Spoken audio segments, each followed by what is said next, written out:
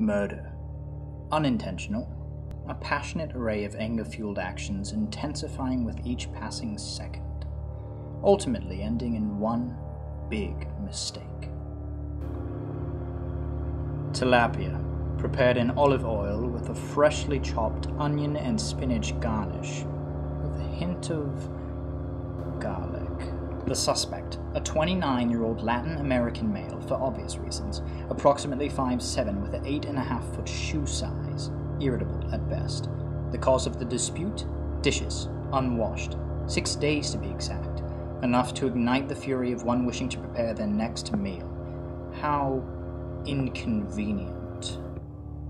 The guilty party unknowingly arrives home to his grave. Acts of unbridled anger. A chair, broken, where the victim was thrown. A cabinet, left open. Improvisational weapon. The rug, 4 inches out of place, in obvious sight of scuffling. The blanket, lying on the floor, obviously misplaced during the encounter.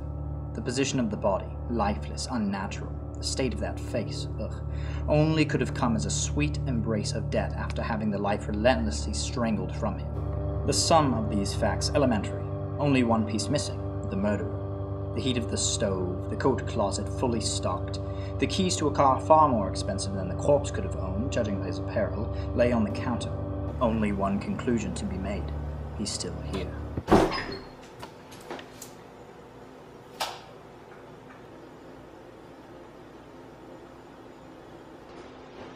What are you doing in my house?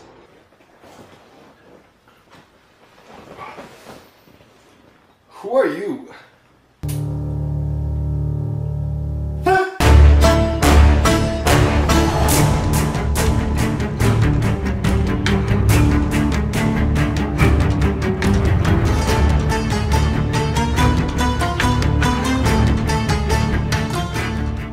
Small London folk served counterclockwise. 2 sugars. Skim milk, please. Whole milk makes me a little gassy. Okay. And your name, please? Sherknott. Sherknott what? Sherknott Holmes. So, not Holmes? No.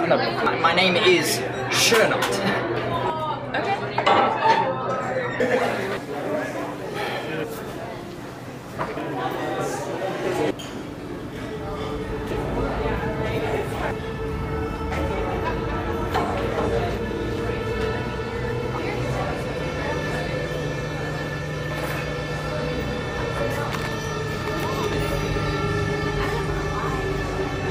Alright, here you go. Thank you.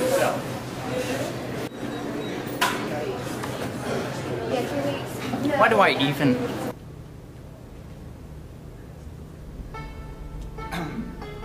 Excuse me, do you mind if I... Oh, no.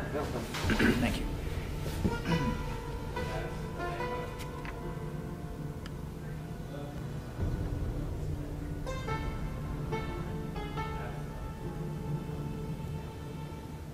Let me guess.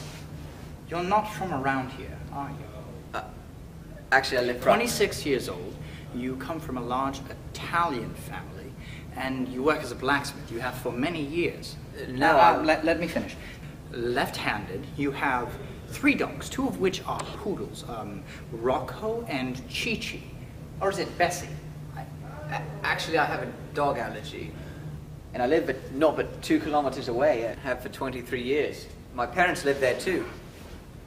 And I teach at a local yoga studio. And right-handed. I see. And you're a detective? Remarkable. That I am. Very good observation, sir.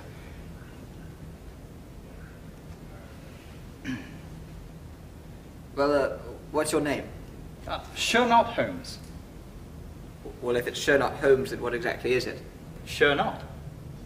Sherlock what? No, Sherknott Holmes. That's my name. I don't see why everyone keeps having trouble with it. Well, I'm Jon.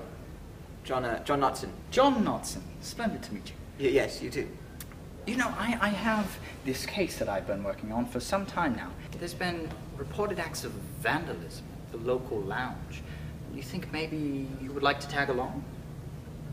A case? I suppose that's okay. Splendid. We'll leave at once.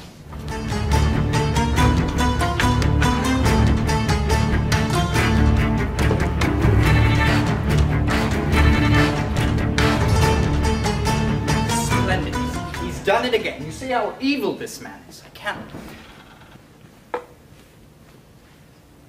So, you're telling me this vandal just purposefully flips tables over?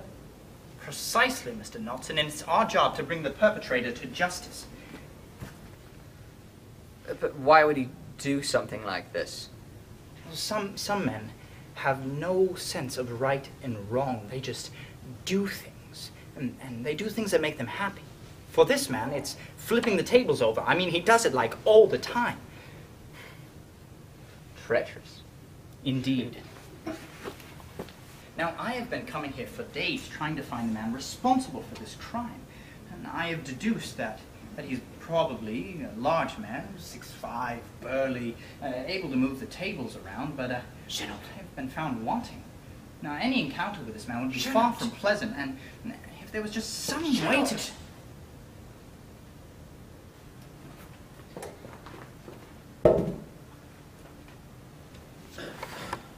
Halt! Villain!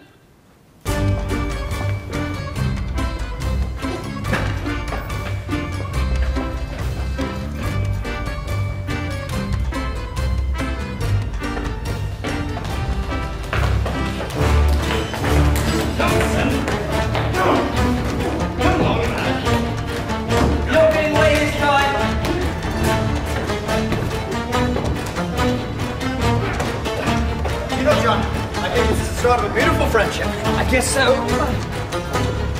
Ah!